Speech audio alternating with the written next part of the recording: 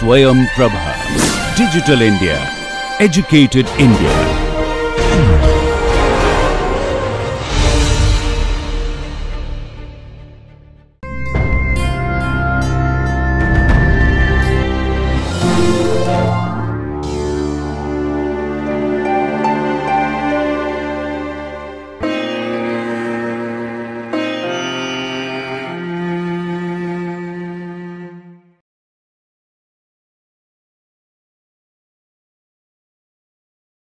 Welcome to the course Nutrition for the Family. This is the 7th module in which we are studying about the nutrition care for the children.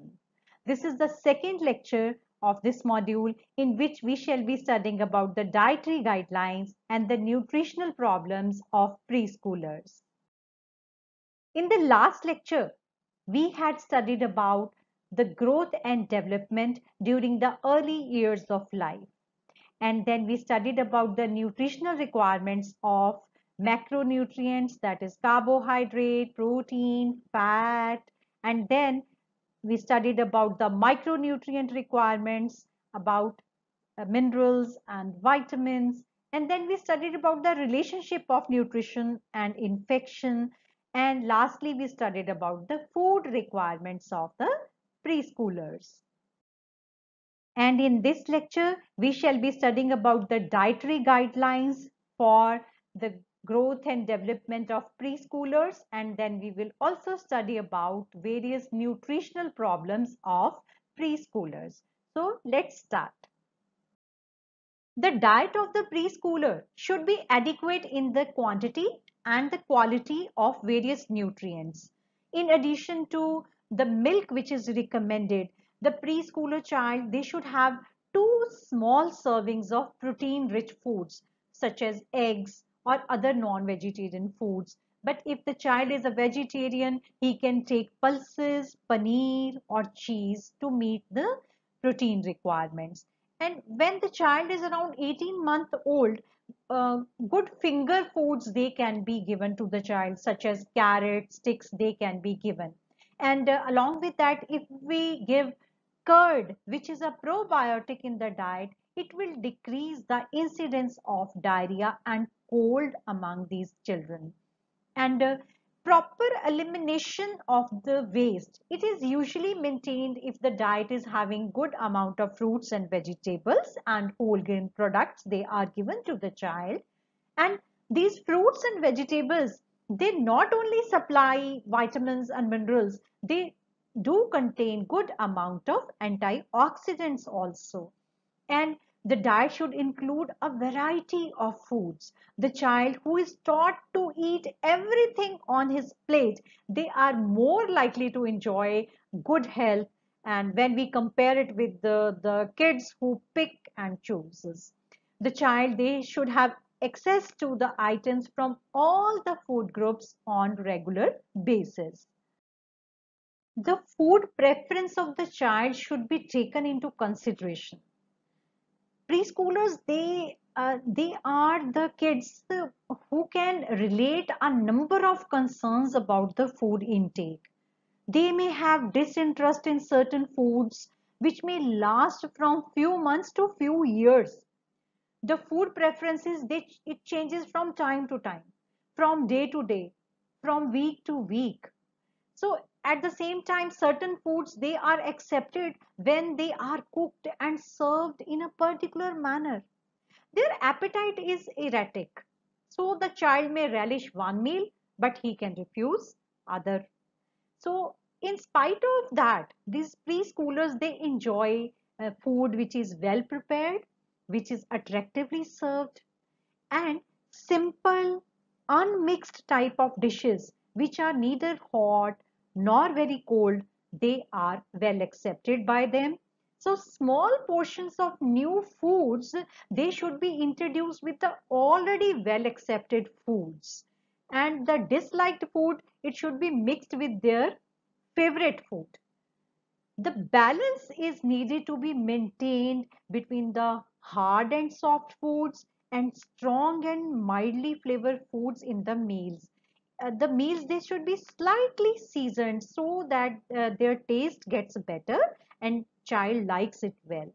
So the new food, it should be introduced when the child is actually hungry. The colorful foods, they add variety and they stimulate interest. For example, chapatis or puris, they can be made into different colors with incorporation of green vegetables, or it can be served in attractive plates. And the flavor and the color of milk, it can be changed to encourage the child to drink milk. We can always make a food into different shapes to make it interesting.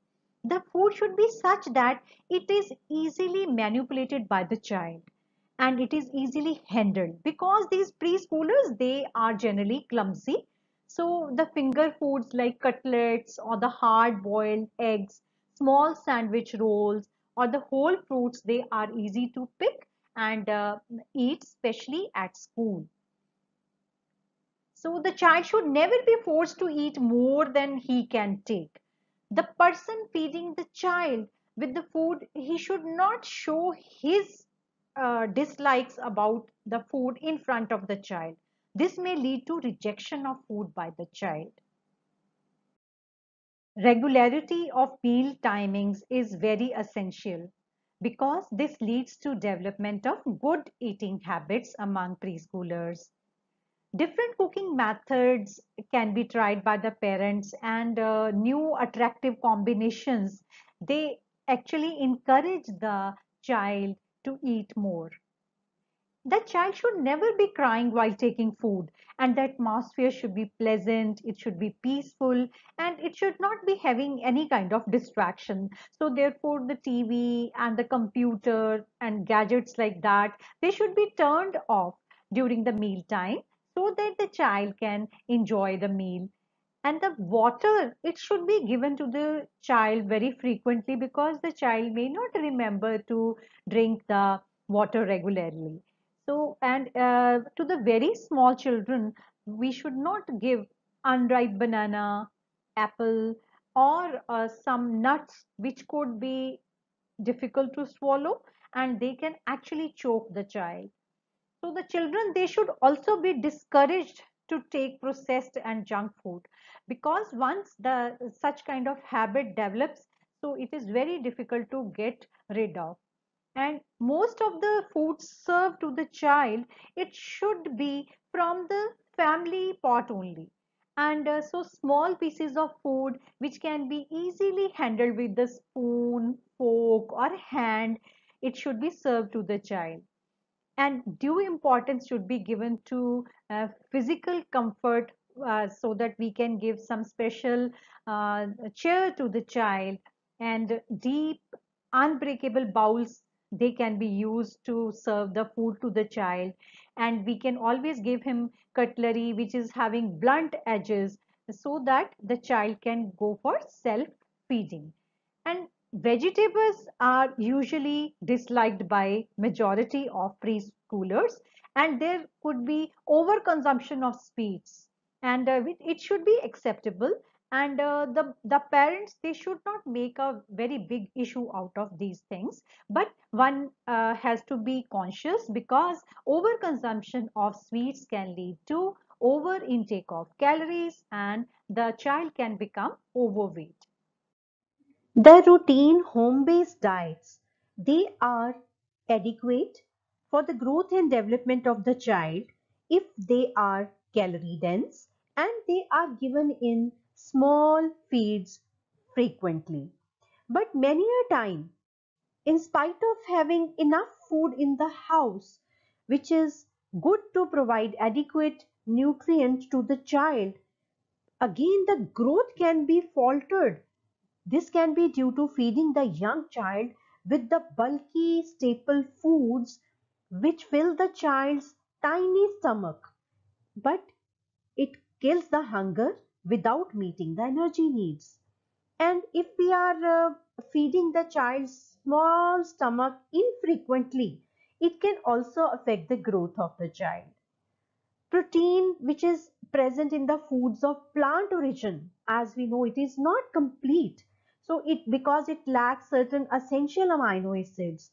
Therefore judicious combination of cereals and pulses is needed to improve the quality of protein in the diet. And addition of milk to the vegetarian diet, it improves the quality and quantity of proteins. Along with that, it supplies calcium in best absorbable form also. It is also a good source of B vitamins too. And overall need for the nutrients, as we know, it increases throughout the growth period. But there will be periods when the growth is comparatively slow, and the need of certain nutrients therefore shall be reduced proportionately. And children, they reflect these changes in the need by fluctuation in their appetite. But this may cause anxiety to some parents. Unless such period is prolonged or it is accompanied by the signs of undernutrition such as lethargy, fatigue, and increased susceptibility to infection, it should not cause concern to the parents. And special care it is needed for feeding the children who are below 2 years of age, because they cannot ask for food and they have not learned to eat themselves also. And there are some preschoolers who are overweight. They will be at increased risk of health. So parents, they play an important role in quantity and quality of food which is provided to the child, and therefore if they are creating a schedule for the eating, they will be helping the child with good health. The inadequate intake of food by the preschoolers because of any kind of reason, be it some physical cause, health reason, because of any infection or some psychosocial issues, they result in many nutritional problems, which if we do not correct, it can actually affect the growth and development of the child. So let us study about some common nutritional problems of the preschoolers. Iron, it is an essential mineral for hemoglobin in the blood. The poor iron status and anemia, it is most common between the ages of 18 to 24 months, when the physical and mental growth and development, they are rapid, and large amount of iron it is needed to support these processes. The major cause of iron deficiency is an insufficient intake of iron in the diet. And what could be the reason of inadequate intake of iron? It can be due to either low intake of total iron or a low intake of bioavailable heme iron.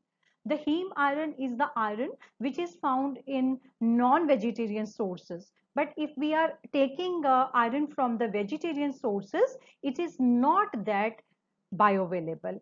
So failure to eat foods which are rich in vitamin C, as vitamin C, it enhances the absorption of iron inside our body. And if the person is taking only non-heme iron, the iron which is coming from the vegetarian or the cereal foods, or a high consumption of substances that interferes with the absorption of iron, such as the food which is high in fiber, or and taking tea, so that the absorption of iron gets hampered. So all these reasons can cause low iron status in the body. So the toddlers with the low iron stores at the end of their infancy period, they may be at risk of developing iron deficiency if they are put on unmodified cow's milk. And instead of taking other drinks, if the child is solely fed on the cow's milk, because we know that the milk is a poor source of iron. So, and the iron is not that bioavailable. So this can lead to iron deficiency among the toddlers. So inclusion of iron-rich foods such as green leafy vegetables, or taking a mixed diet, which is a mixture of vegetarian and non-vegetarian origin, because we know that non-vegetarian sources, they contain high bioavailable iron. And then deworming of the child, that is must, because it causes anemia.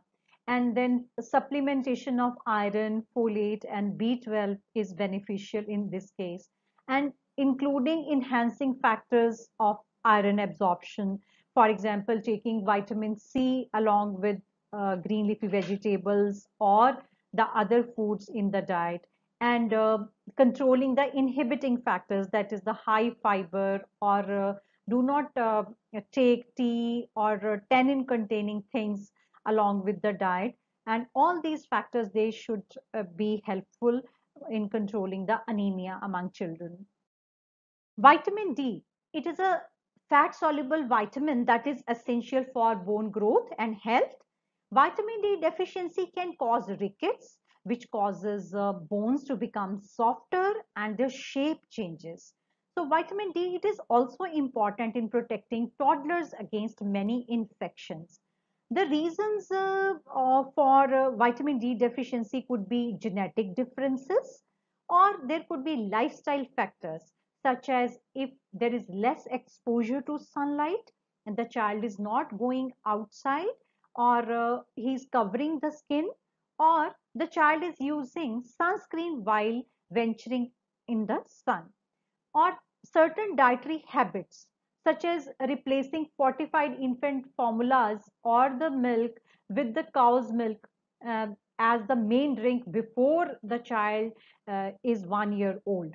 So things like that, they cause vitamin D deficiency. Certain preschoolers with highly deficient diets and with poor reserves of vitamin A, they might experience symptoms like night blindness, xerothelmia, bitered spot, keratomalacia, or increased susceptibility to infections. Now, this deficiency of vitamin A can be prevented if the mother who is pregnant with the child takes good amount of vitamin A rich food, that is taking green leafy vegetables or the yellow fruits and vegetables. So this will ensure good reserves of vitamin A in the child. And along with that, once we start with the weaning process of baby, we should start giving him the purees or the soups which contain good amount of vitamin A. And after the child is 1 year old, we can always start with giving yellow fruits or yellow vegetables or the green leafy vegetables to enhance vitamin A in direct and precursor form. Poor growth and weight faltering, it is relatively common in children with families who are following in the middle or the low socioeconomic status. The weight faltering usually occurs before the 18 months, that is 1.5 years, and it is most commonly found during the second 6 months of the life of the baby, when the growth is very rapid and energy and nutrient requirements, they are very high. So the growth faltering, it is often detected when the weight of the child that starts falling instead of going up, instead of increasing weight, it starts falling. And height as well as weight of the child, it needs to be measured in order to properly interpret the changes in the weight. So it is not possible to detect the growth faltering without using appropriate growth chart. The important causes are children with diseases that increase the requirement for energy and nutrients, such as the children who have cystic fibrosis. Such children, they are likely to grow poorly unless they receive nutritional supplementation. And there are other medical problems such as constipation or gastroesophageal reflux when the food is not taken properly. And dental caries can be the reason for poor food intake in the toddlers, and this can lead to poor growth. And the most common cause of growth faltering is insufficient manage of intake of variety of food to support normal growth. These variety of reasons which causes inadequate intake, They could be behavioral, or they could be socioeconomic, or some organic factors. They also play a part. So it is important to detect the reason for inadequate intake. Some toddlers, they will be maybe picky eater, and they may be having difficulty in accepting new foods.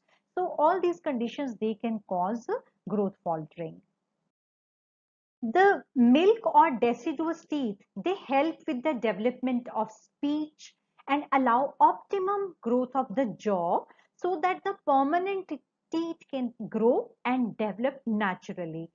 Now, calcium, vitamin D, fluoride, they are essential nutrients for normal tooth development.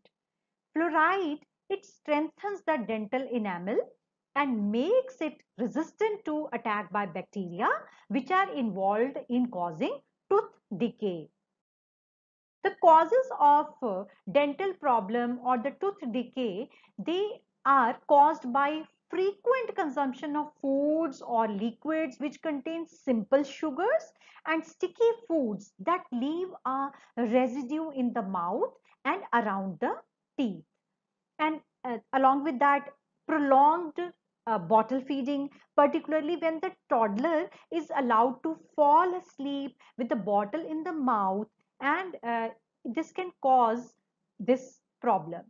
And saliva in the mouth, it helps to protect against the tooth decay.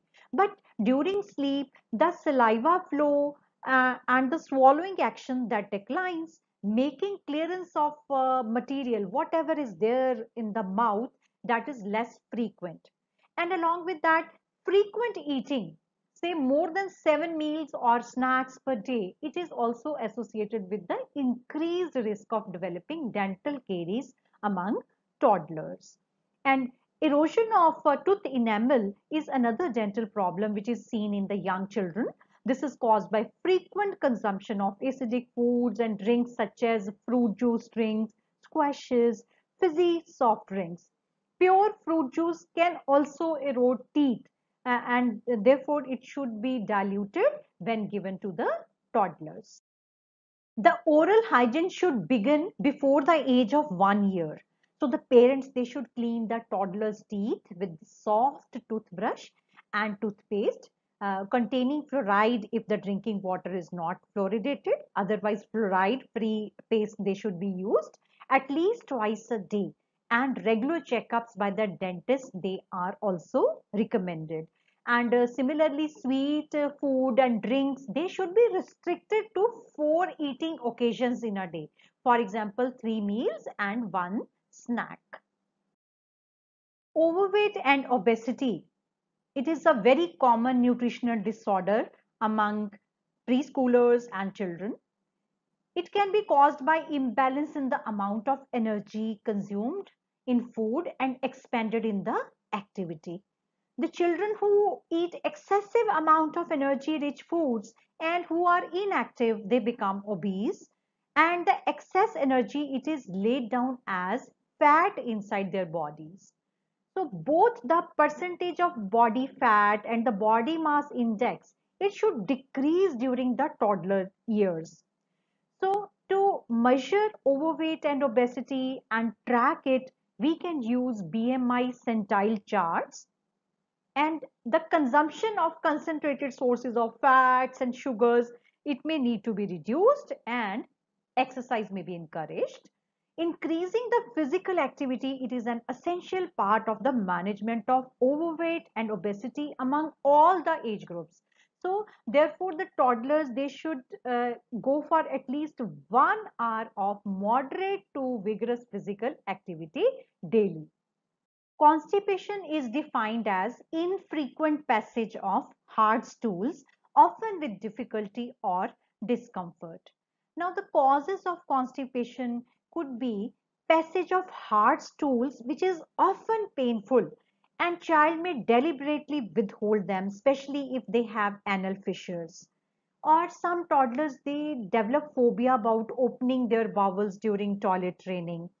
Or some rare disorders of the gut that cause constipation, such as hair springs disease. They are also associated with the poor appetite, growth faltering, and some children with some developmental disorders such as cerebral palsy, they are prone to constipation. Similarly, a majority of the toddlers' constipation, it is caused by poor diet. So the two most important dietary factors which are associated with the development of constipation are insufficient fluid and dietary fiber intake.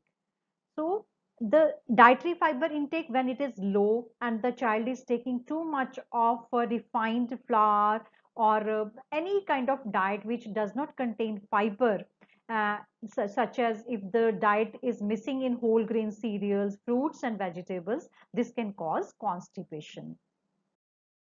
Toddlers, therefore, they need at least 1 liter of fluid from the drinks each day. And failure to drink sufficient fluid, it can contribute to constipation.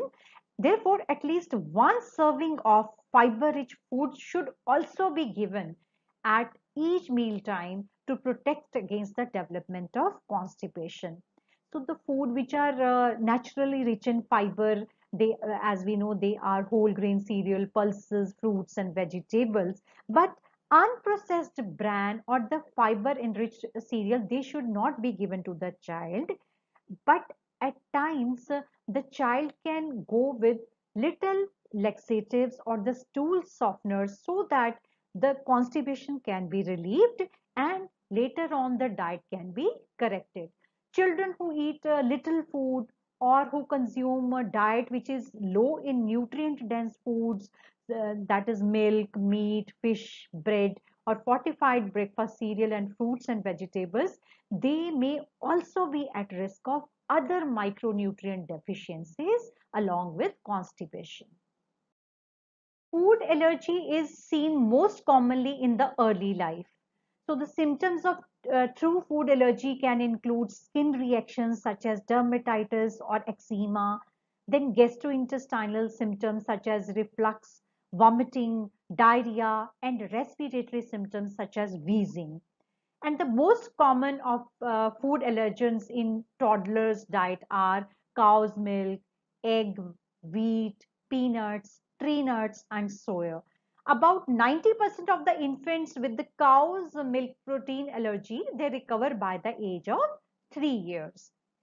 A diet which eliminates an important food items such as milk or wheat, which is usually recommended during the food allergies. So such diets, they should contain adequate nutrients for the growth and development of preschooler. Protein energy malnutrition, it is defined as range of pathological conditions which are arising from consistent lack of varying proportion of protein and calorie malnutrition, which is occurring most frequently among the infants and young children, and often it is associated with the infections. So the peak prevalence of kwashiorkor, which is a type of PEM, it is frequently seen in the age group of 2 to 3 years, whereas marasmus, it is commonly found in 1 to 2-year-old children. The causes could be poverty of the mother who is not able to provide sufficient food to the child, which results in undernutrition. Or if starchy gruel made from the local staple food, it is given and the child is either able to meet the calorie needs only, or the food is not able to meet even the calorie density. This can lead to PEM. Or there is abrupt weaning or the late weaning, ignorance of the mother, that can also lead to underweight. And then malnutrition, it can result in less enzyme synthesis by the body of the child, and there will be less appetite, which will lead to less consumption of food, and this will form a vicious circle of malnutrition and infection. And chronic infections like primary infections, they can result to anorexia. The child will not be ready to eat anything. And similarly, some infestations by the ascariasis, especially the giardiasis, this can lead to anorexia.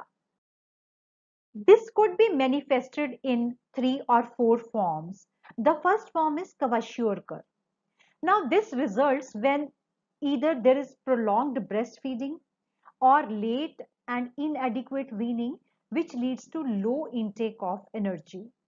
The child may be able to meet the energy requirement in some cases, but he may not be able to take good quality of protein in his diet. And this results in classic symptoms of kwashiorkor. So the compromised growth will be seen in this case, but there will be preservation of some most organ functions by the child. The common symptoms are the face will be having some kind of edema, and there will be edema on the lower limbs, and there will be failure to thrive. There will be anorexia, there could be diarrhea, or the child will be showing apathy. He will not be that alert, or there will be hypo or hyperpigmentation on the skin, or he might be having soft, thin hair, or he will be having multiple B complex deficiencies such as angular stomatitis or cheilosis, and the child may be anemic. The second manifestation could be marasmic kwashiorkor, which is a mixture of some features of kwashiorkor and some features of marasmus. The marasmus is found in usually full-term babies who are having low birth weight, or babies who are preterm babies which are followed by early weaning or inadequate feeding, or they live in unhygienic conditions and they suffer from infections. So what happens in this case? There will be chronic energy deficiency. They are small and they are unable to meet the increasing demand of the body. They are not getting adequate energy, they are not getting adequate protein also. So the chronic energy deficiency, failure to thrive will be seen. They will not be able to gain the expected weight also. They will be irritable, they could be having diarrhea, there will be no subcutaneous mass. So they will be having dehydrated skin, wrinkly skin. The muscles are very weak in such children. There is lack of subcutaneous fat, so the limbs they will appear as skin and bones only. Another deficiency, it can be seen as nutritional dwarfing. So what is nutritional dwarfing? Here, because of consistent low intake of energy and nutrients, the weight of the child will be compromised, and along with that, the body will adapt and the child will be having short stature also. So the child of this deficiency or this condition, he will appear younger than his usual age mates. The dietary management of all this type of PEM cases, it involves similar treatment. So the diet usually includes the locally available staple foods and inexpensive and easily digestible foods they are given. It consists of minimum 100 milliliter of milk daily, and if the patient can afford, more milk and eggs can be given, and cereal to pulses in the ratio of 3:1 it is suggested, and diet should be evenly distributed throughout day, consisting of all type of food groups, and the quantity of the food known to the child, it is increased, and energy, it is increased by adding oil and banana and similar fruits, and traditional foods such as rice, khichdi, tuber, legumes, egg, fish, green leafy vegetables, seasonal fruits, they are introduced gradually when the condition of the child improves. Let's summarize what we have studied about the nutrition care of preschoolers. In the first lecture, we had studied about the growth and development during the early years of life.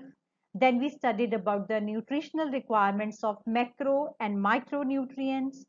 Then we studied about the relationship of nutrition and infections. And then we studied about the food requirements of preschoolers. And Then eventually we studied about what are the important dietary guidelines to improve the nutritional status of the preschoolers. And lastly, we focused on the nutritional problems of the preschoolers. This finishes the nutrition care during the early childhood, that is preschoolers. We shall be studying about the nutrition care of children from 6 to 10 years of age in the next lecture. Thank you very much.